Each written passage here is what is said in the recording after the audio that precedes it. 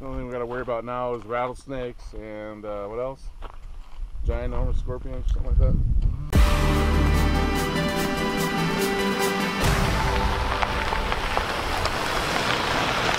that. Coming over here to what is Sacred Mountain, which is supposed to have some ruins on the top of this.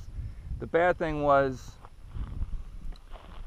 I left the battery in the car for the Canon camera, so hopefully this comes out good.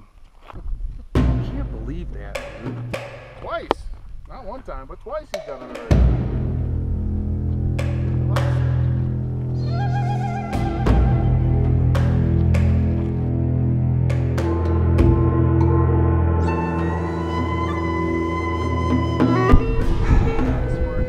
I'm not sure if this was a smart climb. The sun's getting hotter.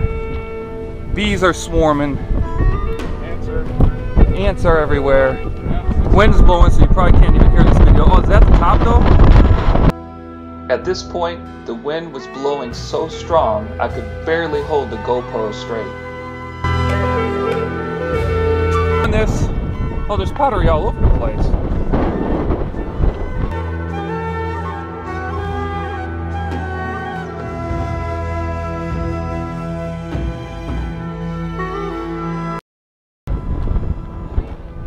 I'd recommend you not wearing shorts if you're going to do something like this though. Not a really good idea. Okay, so we made it to the top of Sacred Mountain. There's a lot of history going on up here.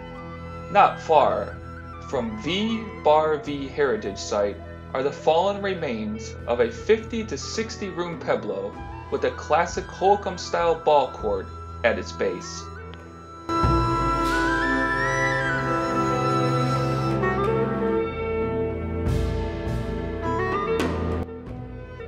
There are 3 room blocks of about 20 rooms each on 3 corners of the butte, with the southwest corner exposed to form a plaza.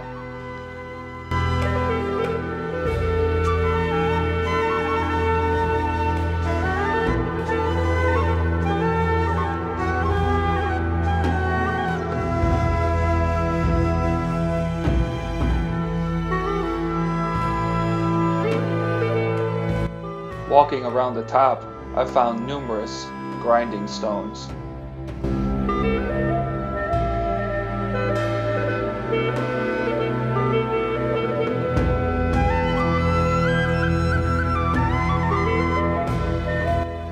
Of all the ancient sites I visited so far, this one had the largest pieces of pottery laying on the ground.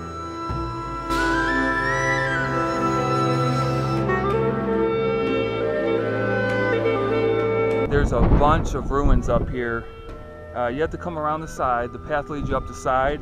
And this is kind of like Agua Fria. If you have been out to Agua Fria, this is kind of what this is like. They haven't excavated it. They haven't done any archaeological work. So you have all the ruins that are just like they are at Agua Fria. They're under the brush here, the original foundations. But there's shards of pottery all over the place. Some grinding stones up here. It's pretty cool. Pretty cool. Wish I would have my Canon camera with me right now, but unfortunately I don't have that, so the wind, I apologize for the wind noise, guys.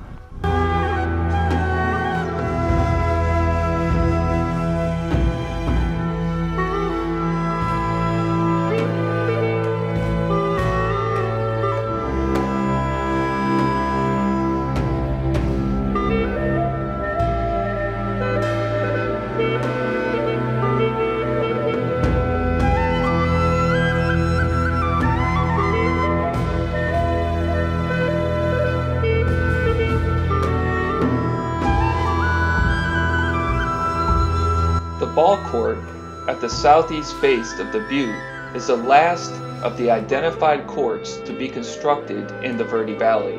The ball court is difficult to identify since today it looks more like a depression caused by erosion.